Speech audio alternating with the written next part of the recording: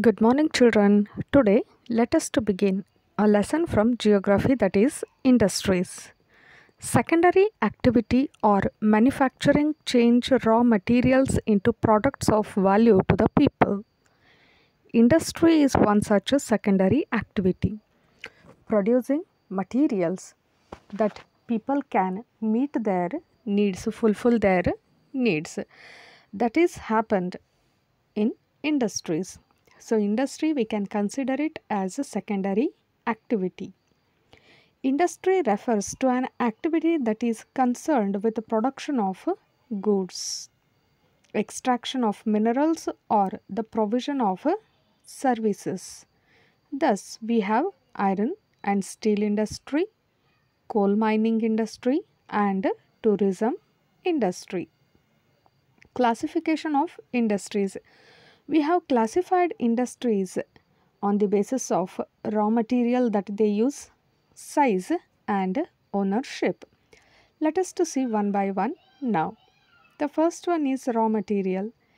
Industries may be agro-based, mineral-based, marine-based, and forest-based. Now among them, the first one is agro-based industries. These industries use plant and animal based products as their raw material, like food processing, vegetable oil, cotton textile, dairy products, and leather industries. Mineral based industries are primary industries which use mineral ores as their raw materials, like iron ore, gold, diamond. Marine based industries use products from the sea and oceans as raw materials, like processing seafood, fish oil. These are forest based industries. Utilize forest produce as a raw material, like pulp and paper, pharmaceuticals, furniture, and buildings. Now, the next one is size. It refers to the amount of capital in the sense amount, invested in the industry, number of people employed, and the volume of production. It can be classified into small scale and large scale industries. Now, first one is small scale industries.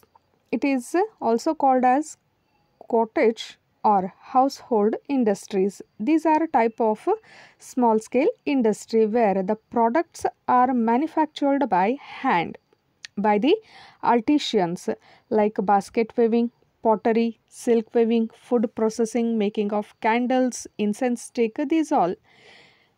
These small scale industries use lesser amount of capital and technology. The investment of money will be less, along with that even they use less technology too. Now the next one is large scale industries. They produce large volume of products. Investment of capital will be higher and technology used is superior. For example is production of automobiles and heavy machineries.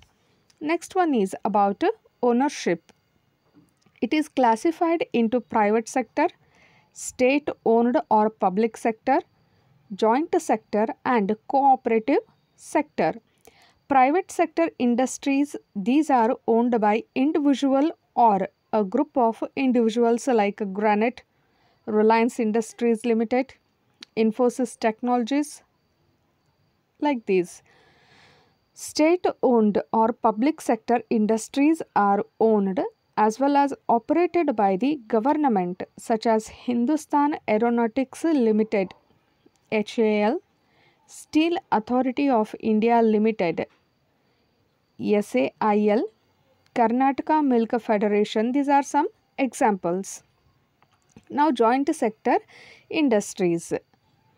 These are owned and operated by the state and individuals or a group of individuals, like Maruti Udyoga Limited is the best example for this. Next one is cooperative sector industries. These are owned and operated by the producers or suppliers of raw materials, workers, or some of the times both together, like Anand Milk Union Limited and Sudha Dairy. Okay children, let us to continue in second part. Good day children.